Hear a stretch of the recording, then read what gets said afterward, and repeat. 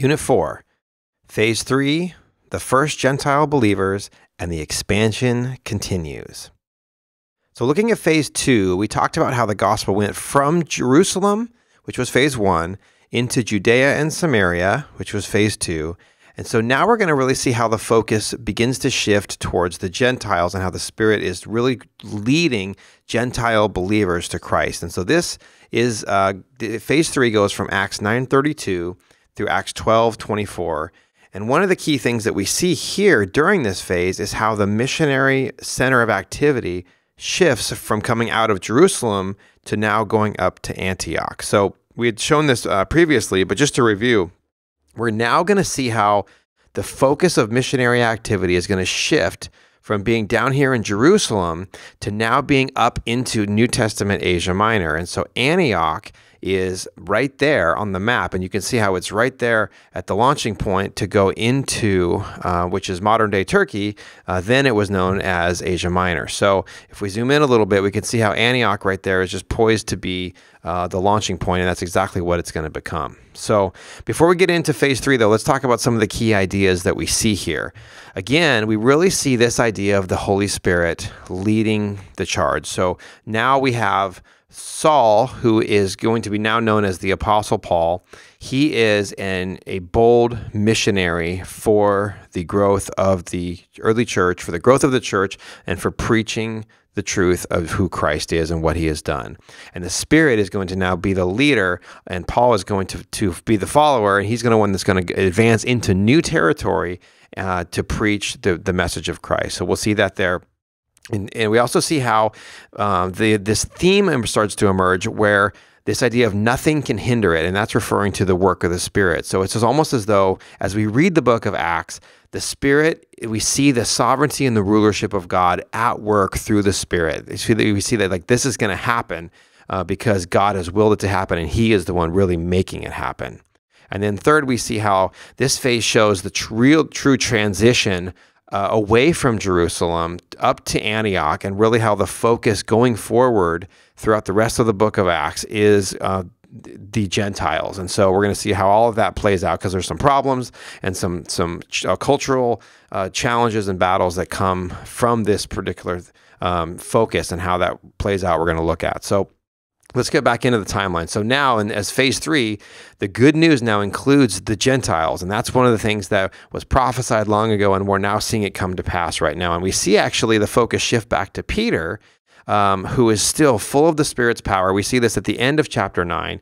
And Peter is now out of Jerusalem, and he is preaching, and he is actually healing in cities of Lydda and Joppa, which we can see where those kind of fall. They are in Judea and Samaria. So we see Peter is now out of Jerusalem. He's preaching, and what happens is important, because in chapter 10, we see this long account of this man named Cornelius, who's a Gentile, but he is a leader, and Peter actually ends up leading him and his family to Christ.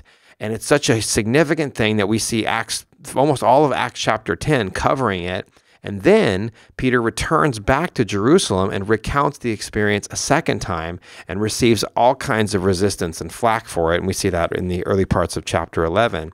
And this is where this theme of nothing can hinder it, one of the places that pops up. So if we just kind of pause the timeline and just look at the text for a second, Acts 11:17 says, if therefore God, this is Peter now saying this, if therefore God had gave them, the Gentiles, the same gift as he gave us when we believed on the Lord Jesus Christ, who was I that I could withstand God? And when they heard these things, they became silent, and they glorified God, saying, then God has granted to the Gentiles repentance to life. See, this was a very tough idea for the Jews to really grasp, even though it was talked about in the Old Testament how it was going to be expanded to the Gentiles, prophets like Isaiah and others. It was still there was still this elitist mindset that many of the Jews had, that they were favored by God. And of course, Paul's going to deal with that in the book of Romans when we get there. So going back to the timeline, Peter goes back to Jerusalem. He recounts the experience about Cornelius to the Jews in Jerusalem. He receives all kinds of resistance.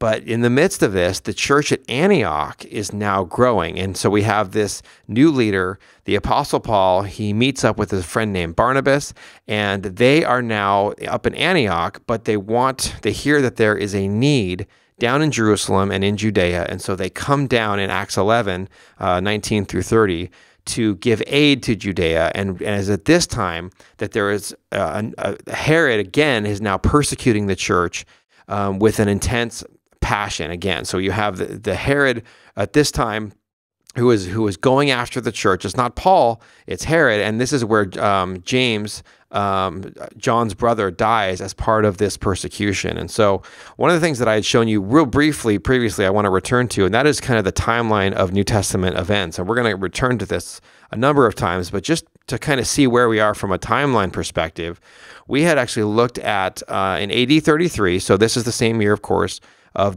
the death and resurrection of Christ. But we also, from a new early church perspective, we're going to now look at the events and kind of how they fall in order. So we saw the Holy Spirit at Pentecost in Acts chapter 2.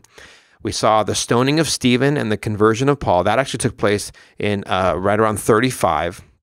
44 was when James actually ends up dying during this Herodian persecution. And so that's kind of where we are at right here in Acts chapter 12 on the timeline. So Herod is going after the church, and we see in Acts later in Acts 12, he specifically targets Peter, who is the leader of the church, and he arrests him. And this is where the angel frees him in Acts 12, 33 through 18. And it's interesting, we see almost immediately after that God strikes Herod dead and the church continues to thrive. And there's this interesting kind of contrast of the summary verse at the end of phase 3, because it's almost as though the same theme is relevant again.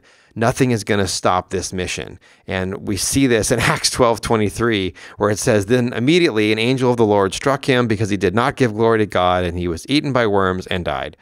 One of my favorite verses in the New Testament, I'm not going to lie. Kind of weird. It's so funny, but it's all about the rulership of God. And we see the very next verse is kind of our summary verse for phase 3, and how it contrasts against this one. And it simply says, "But the word of God grew and multiplied." So nothing is going to stop this mission that is being led by the Spirit. We see these main ideas again. The Spirit is the leader. Nothing is going to hinder it. And now we're going to see the transition up to Antioch is really, really taken hold now. And that's where we're going to go in our next unit, really kind of see where the story goes from here. And so in Unit 5, we're going to look at Phase 4, and we're going to now really see the Apostle Paul become the leader of the missionary initiative. So let's hop over to Unit 5 as we examine Phase 4 into Asia Minor, and we look at Paul's first missionary journey.